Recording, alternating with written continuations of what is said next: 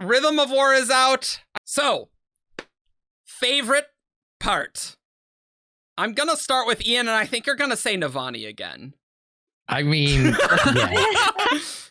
But specifically, the sequence of scenes where she bonds the sibling. Up until that point, it was kind of the plan for relaying to bond the sibling. Navani is like, well, bond me. Like, I'm here. And the sibling is like, no, you're not worthy. And it's like, Navani's like, no, lies. And it was. And then the whole sequence of like her singing the anti-void light tone, and then the two of them singing the Rhythm of the Tower together. Yeah. I very early on started joking about like, oh, like Navani's gonna bond the sibling, like, yeah, it's gonna be a thing. And then like as the book went on, I'm like, it became more and more plausible. And like, oh wait, this might actually be a thing in this book. Like that's so cool. And then Brandon tricked me. It made me think Verlaine was going to bond the sibling. So Brandon surprised me with something I was expecting. Yeah. Yep. Oh, Sanderson. Alex, favorite part?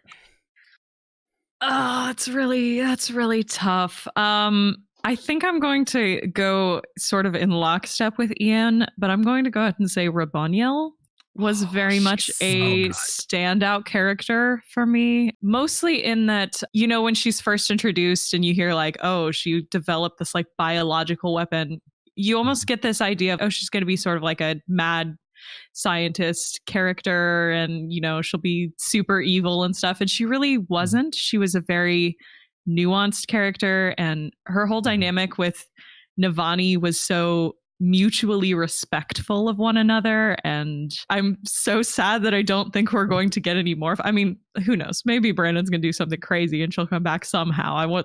Can't rule anything out. But I think this was probably her book, and she was just wonderful. She was great. Never count out the Herald flashbacks. They've spent a lot of time together. That's actually a really good point. Oh, yeah, nice. I would love to see more Raboniel. She was wonderful. The fact that we had Navani outsmarting her to land a fatal blow, but then Raboniel like respects her enough that even as she's bleeding out, she attacks Moash and probably does save Navani's life. It was a wonderful culmination to their whole dynamic. Just her whole like, no, I want to finish the war, but also kills her daughter. Like, this is really good and emotional. Like, a lot of depth to her. For sure. Giving Navani the title and like telling her what a respected scholar she is. They were amazing. Those two were spectacular. Such a good plotline. Loved every moment of it. David. As the Kaladin fan, I'm just going to jump in with the obvious Kaladin stuff. So if you've read the book, you probably already know what I'm going to say. There were two things that I'll hit briefly. And the first was obviously Kaladin and Hoid, the story about the dog and the dragon. It's really good. That was great. The last line about saying that you know that there will be sunshine again is different from promising there'll never be darkness. Like, that was gold. That's a lot. I just shivered remembering how I felt with that line. Yeah. Oh, yeah. And also that it's probably on Braze at the same time. And you're like, whoa, what's happening? This is not good. Yeah. No. Yeah. But is that what's happening? I did not clock that. Thank you, guys. Yeah. That's probably a good point. Yeah. Yeah. And then the other one, I was like, okay, this is my Kaladin scene. You know, I got it. Awesome. And then the scene at the end where he has the vision of Tien. I approach books from an emotional distance, and it's like really rare that I have a reaction to a book. I was crying. Like I really was. I cried too. I did cry too. Mm-hmm. Yeah, like, you know, it just the idea of meeting his little brother as a man, like it just killed me. It's like, you're good enough for me. I was like, so good. Yeah. If I think too much about that scene, I start tearing up.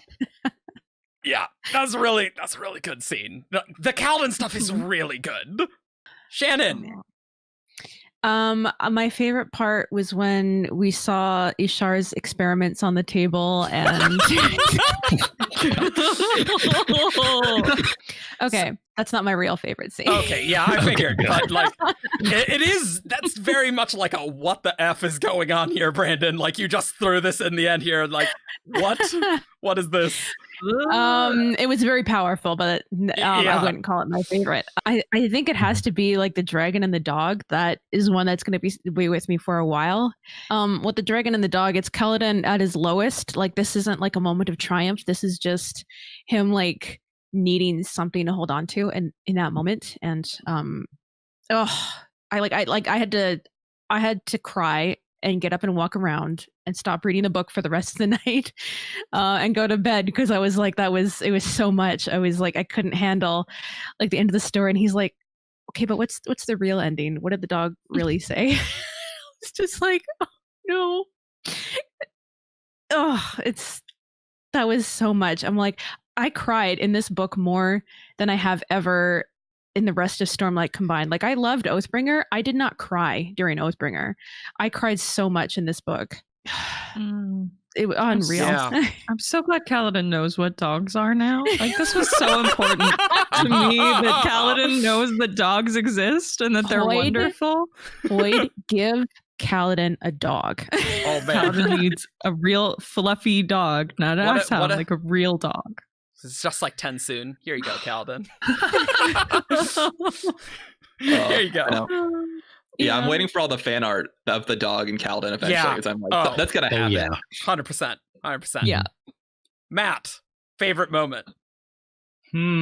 Well, Raboniel was taken, but I mean, you could say the same thing. Like, yeah, like she is just such a solid character, and I really hope we see more of her somehow, because she wins you over like that. I think expanding from there, I just really liked a lot of the Fused stuff, honestly. Like, getting to see the Fused is not just the enemy, and getting some nuance to characters like Leshwi and Benling.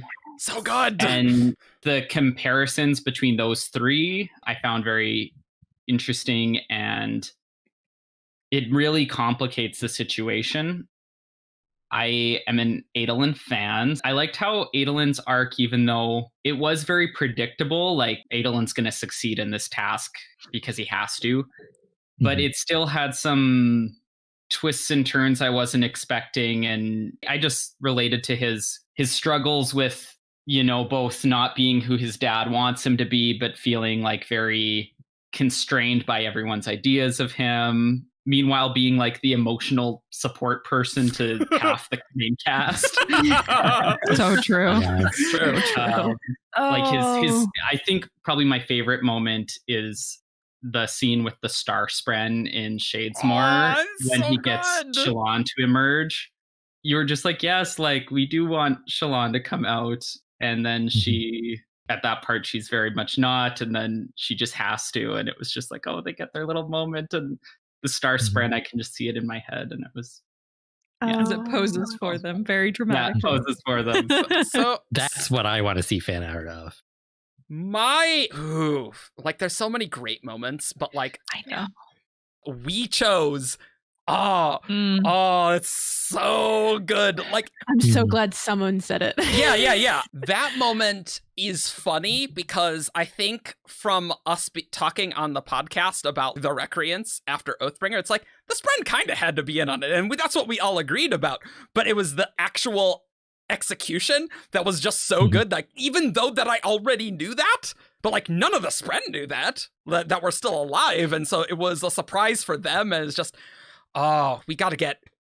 I think Maya's going to be revived book 5. That's got to be it, right? Like, we're setting up for that. I don't know. I just got chills. I know. It's so good. Just like giving Maya that strength, right?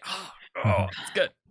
Real quick, I will say, as someone who wasn't really involved in that sort of theorizing and didn't have the idea that the Spren were in on it, like, that was a really powerful reveal of like, oh, I never thought that they would have chosen to make this sacrifice, and like it's a whole new dynamic on the records. I'm sure there's readers who are not the theorizing sort who are in the same boat, and like it was such a powerful moment from like the reveal standpoint too. Was great. What a great reveal. Like, it's really good. And I think what helped it pay off was it fit in so well thematically with some of the other things that we're bringing up in the book. Like, there's a real theme of people who are disenfranchised or who are quote unquote powerless, and how people treat them, and how they have agency. Like you have like the patients with mental illness who Kaladin is working with. Mm-hmm. You have the dead eyes who are not helpless, and that's also a theme with kind of Relaine dealing with some of the prejudice he faces. And so I think Brandon's kind of been seeding that message throughout, and then to have it tie together at such a powerful, pivotal moment was just so good. Is awesome character moment with Maya, and just a great reveal. Chills every time I have read that scene. So like love that scene so much. Earlier this week, our first part of Rhythm of War reactions should have come out. And so this is our part 2 of reactions, and I imagine it will just be as quick and fast as the previous one. So, Grace. Okay. Well, I'm gonna ask for my favorite moment. I don't know exactly what you guys talked about on the other episode, but I'm gonna try to choose one that I think probably no one said, but is still a highlight for me. Okay. And that is, Honor is not dead so long as he lives in the heart. This is really good. Yeah. Just go Goosebumps. Just go Goosebumps. And it was so, that whole sequence was so well written to me. Like, Adolin, he ended up getting Notam on his side, not by acting the way someone like his father or Kaladin would have, by giving him a disappointed look. And he like knows he can't do that. He just kind of stands there and goes like, go ahead. Like, we got you in trouble. It's time for you to like get a chance to say what you need to and get this off your chest. And Notam just can't do it and like turns and then the aftermath, even without knowing like any of the Honor Spend history or what that means or like what the significance of it is, I still felt the weight of those words and like felt the weight of like, oh man, like this just got real. Yeah, I agree. Because it feels like even in world without any of the context, you feel like this is not just something that Notam says. This is something that he's repeating from a while back or whatever. Like this is a These words are phrase. history. Yeah. Yeah. I do really like the Shadesmar sequence of the trial. It's really good. That, I mean, I'll just add on, like my favorite scene of the book, I'm sure the others talked about it, was We Chose. The raw emotion of that scene topped You Cannot Have My Pain for me personally. Ooh, okay, all right. It's really I don't know what and it's simple. Like there's not like a lot going on. It's just something about the way Brandon wrote those words. The emotion hits me every time. I'm chilled. It got shivers. Yeah. I think one of the things that work really well for me in the We Chose scene is actually the build. Like you can really feel Maya's anxiety and tension and like escalating fear and terror. You know how in movies when they try to portray scenes like where somebody is being pressured and like you see the surrounding faces and the camera is drawing in and like it feels like that. And then Adolin was giving her strength. It's so good. It's so good. Evgeny, favorite moment though?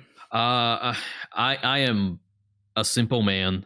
I see a Kaladin ideal and I go for it.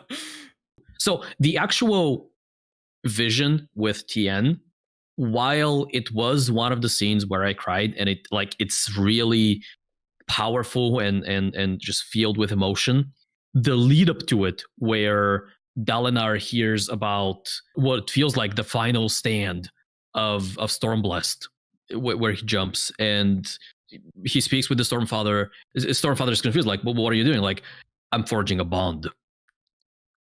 And then we jump into the, like this forging of, like, it's not a powerful scene or anything, but it really speaks to me. And then we have the conversation. The Stormfather tells Kaladin that this is the final lie the enemy tells, that there is no more journey worth taking. Like that's chills material, right?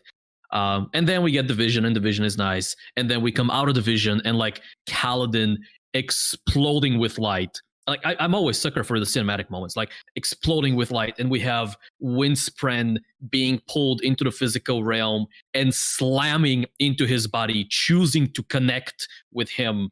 And then as they hit him, they turn into the plates of the plate, right? And then he forms this column of Windspren, and it just the storm disappears and everything is illuminated.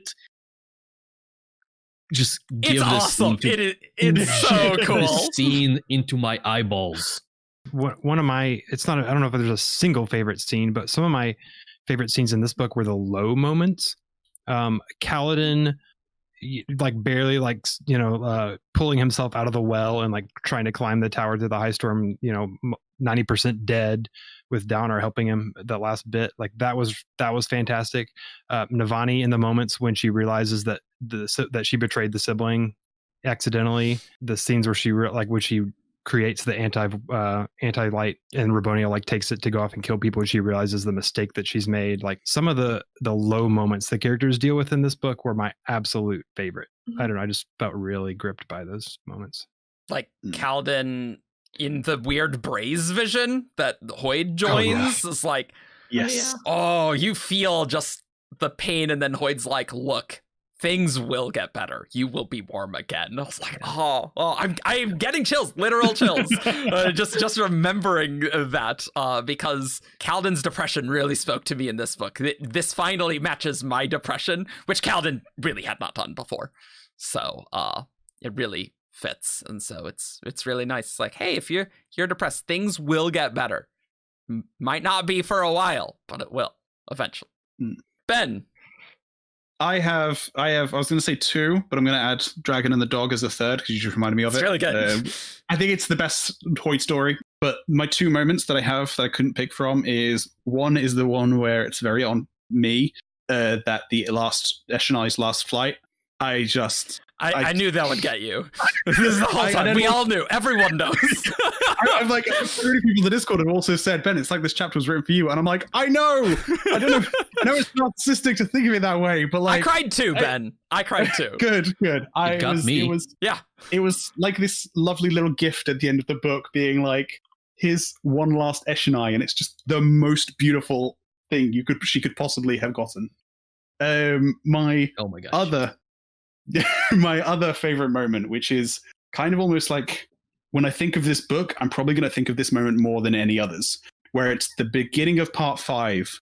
And I was really worried that you were going to steal it, Evgeny, but it's the bit before the bit that you were talking about when Kaladin is on his way to fight the Pursuer and get that final fight. And he puts in his coat, he picks up his fit, and he just stops hiding. He just marches through Erethiru, and people are noticing, people are like cheering him on, people follow him, he gathers crowds. I'm like, this is Kaladin Stormblessed. This is the man, the myth, the legend coming, and he is done with the darkness of the rest of the book, and he is coming to save the goddamn day. And like, that's the moment I think of, where everyone's following him and no one's stopping him. It's just. This is why I read these books, for moments like this. As you said, it does get better, and that's the moment, like the light appears at the end of the tunnel, and you're like, yes, it can get better, and here's Kaladin to show us the way.